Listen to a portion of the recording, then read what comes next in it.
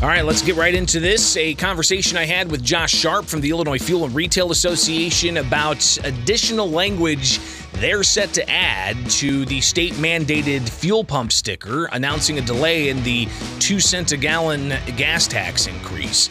But it's all up to the courts at this point, and a little bit of background on where we're at in that process. Here's Josh Sharp.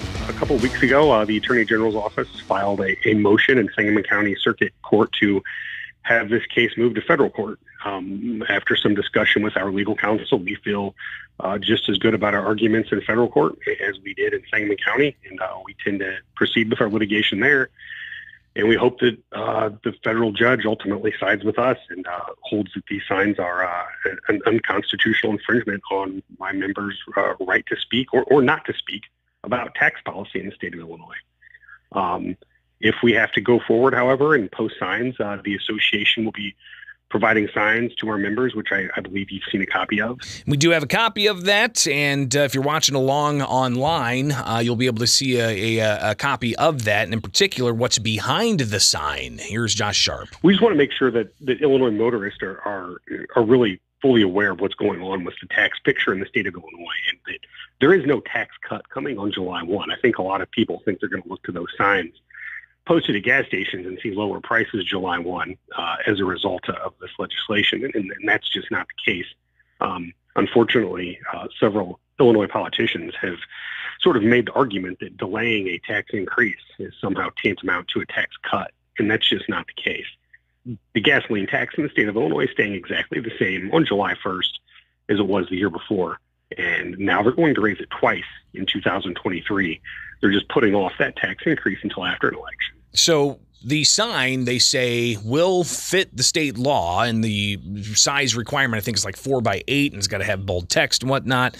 So Josh Sharp laying out that indeed that's going to happen if indeed the courts say that they have to do this. Here's Josh Sharp. The one that was just shared is the sign. We feel that it meets the statutory requirements, and to us, that's the only sign that needs to be displayed on the pumps.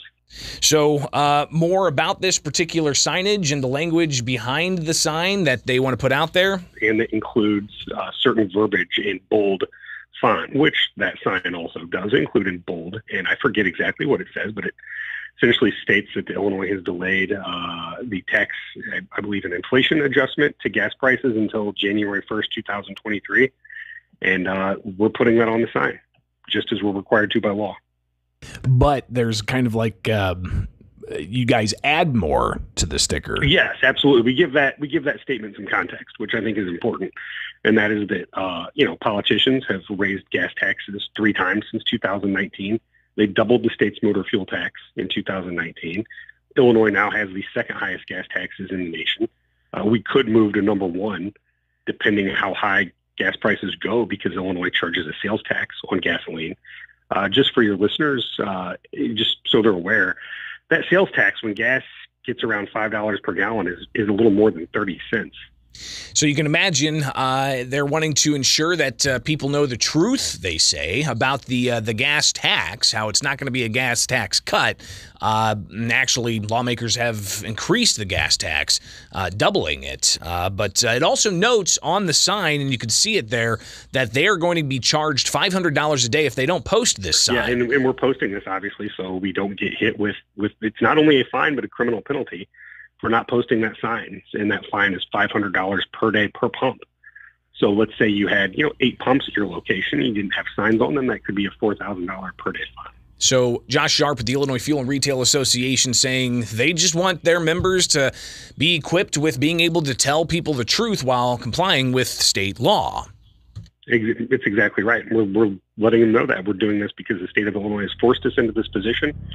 And I believe there's also a QR code on those signs, which I would encourage motorists to use while they're waiting at the gas pump to see how much they're paying in Illinois taxes on that gallon of fuel.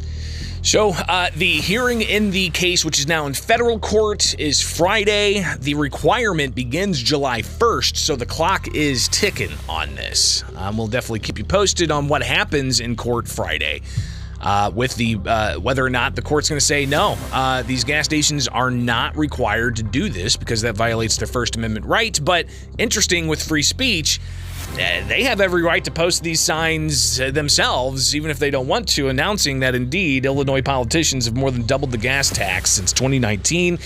Illinois has the highest gas tax in the Midwest, second highest in the nation, and it's going to be interesting to see how this plays out. All right, much more coming up here.